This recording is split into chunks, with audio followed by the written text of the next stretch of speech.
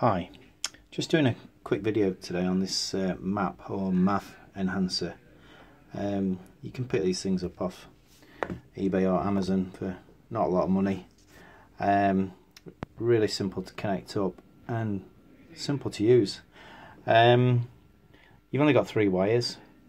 As you can see there, you've got a feed in from your map or MAF sensor, and there's your signal wire going back to your ECU, and the third wire is just a brown. That just needs connecting to earth. A little bit about the use. Town and cruising.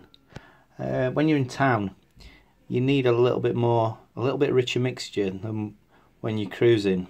So there's 2 settings on this.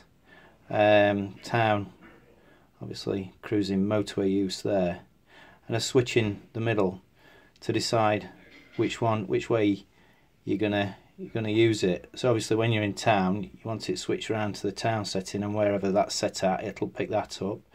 Switch over to the cruising, just flick it across to the cruising when you're on the motorway, and an on-off button switch at the bottom that you can turn it off, and then it just bypasses this unit altogether and your car's back to its standard settings.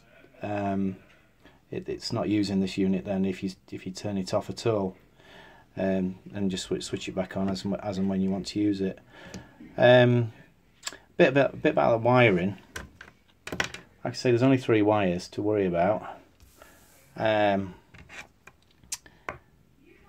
So you've got your MAF sensor, you've got your ECU, and you've got your 5-volt feed into your map or MAF sensor, and that'll have an earth on it. And it'll also have a signal wire coming out of it, coming back to the ECU. This is the wire that we're interested in. This is the wire we're going to intercept.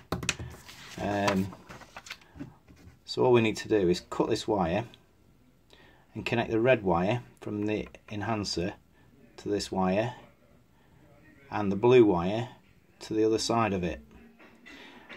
And you're left with a third remaining wire that just needs coupling to earth. Just fasten it to earth somewhere, and that's it. That's all there is to the wiring.